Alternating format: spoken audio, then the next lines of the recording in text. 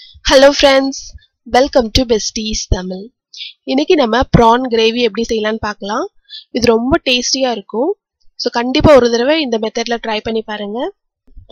இது செய்யிறதுக்கு ஒரு panல 2.5 டேபிள்ஸ்பூன் எண்ணெய் ஊத்திக்கலாம். அதுக்கு அப்புறமா 2 சின்ன பீஸ் பட்டை சேர்த்துக்கலாம். 4 கிராம்பு சேர்த்துக்கோங்க. ஒரு 1/2 டீஸ்பூன் சோம்பு சேர்த்துக்கோங்க. ஒரு சின்ன அன்னாச்சி பூ சேர்த்துக்கோங்க. இது 1 கிலோ prawnக்கான அளவு இது. So 15 பல்லு பூண்டை குட்டி குட்டியா கட் பண்ணி அதையும் சேர்த்துக்கலாம். So பூண்டு நல்லா வதங்கட்டும். பூண்டு நல்லா வதங்கினதுக்கு அப்புறமா கருவேப்பிலை கொஞ்சம் சேர்த்துக்கலாம். அதுக்கு அப்புறமா ஒரு 4 பெரிய வெங்காயத்தை குட்டி குட்டியா கட் பண்ணதை சேர்த்துக்கலாம். வெங்காயம் சீக்கிரம் வதங்குறதுக்காக ஒரு பிஞ்ச் நம்ம உப்பு சேர்த்துக்கலாம். வெங்காயம் ஓரளவுக்கு வதங்கினதுக்கு அப்புறமா 3 பச்சை மிளகாய் சேர்த்துக்கலாம். நடுவுல கீரி சேர்த்துக்கோங்க.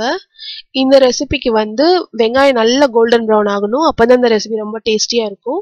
ஸோ கோல்டன் ப்ரௌன் இந்த அளவுக்கு வெங்காயம் நல்லா வதங்கினதுக்கு அப்புறமா நம்ம தக்காளி சேர்த்துக்கலாம். பெரிய தக்காளியா இருந்தா 4 தக்காளி போதும். சின்ன தக்காளியா இருந்ததுன்னா 5 தக்காளியை சேர்த்து அரைச்சி சேர்த்துக்கலாம்.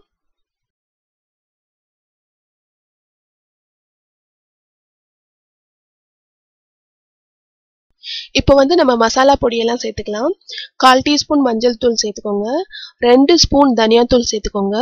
1 ஸ்பூன் தனி மிளகாய் தூள் சேர்த்துக்கோங்க. 1 ஸ்பூன் குழம்பு மிளகாய் தூள் சேர்த்துக்கோங்க. 1 ஸ்பூன் மிளகு தூள் சேர்த்துக்கோங்க. அதுக்கப்புறமா இந்த டிஷ்ஷுக்கு தேவையான உப்பு சேர்த்துக்கலாம்.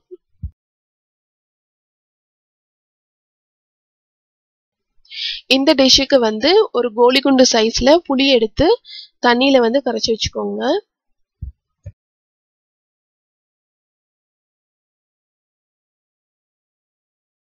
நல்லா அந்த மசாலாவோட பச்சை வாசனை போற அளவுக்கு வதக்கிக்கோங்க. வதக்கிட்டு கொஞ்சமா தண்ணி ஒரு 1/2 கிளாஸ் தண்ணி சேர்த்துக்கோங்க. இப்போ அந்த புளி கரைச்சி வச்சிருந்தோம் இல்லையா, அது சேருங்க. புளி ஒரு சின்ன பீஸ் போதும், நிறைய சேர்த்துறாதீங்க. ஏன்னா தக்காளி வேற நம்ம சேர்த்திருக்கோம்.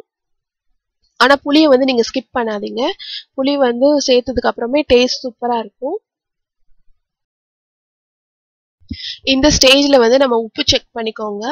உப்பு காரம்லாம் செக் பண்ணிட்டு நல்லா வதக்கிக்கோங்க. வதக்கிட்டு எண்ணெய் மேல வர வரைக்கும் நல்லா வதக்கிட்டு இப்போ நம்ம ப்ரானை சேர்த்துக்கலாம். இந்த ப்ரான்ல கொஞ்சமா மஞ்சள் தூளும் உப்பு மட்டும் போட்டிருக்கேன். ப்ரான் சேர்த்துட்டு நம்ம ரொம்ப நேரம் வைக்க கூடாது. ஒரு 5 ல இருந்து 7 நிமிஷத்துல ப்ரான் வெந்துரும். இந்த கிரேவி ரசம் சாதத்துல இருந்து சப்பாத்திக்கு, பூரிக்கு, இட்லி, தோசை எல்லாத்துக்குமே நல்லா இருக்கும். ஸோ கண்டிப்பா ஒரு தடவை ட்ரை பண்ணி பாருங்க. கொத்தமல்லி போட்டு கடைசியா நம்ம கார்னிஷ் பண்ணிடலாம்.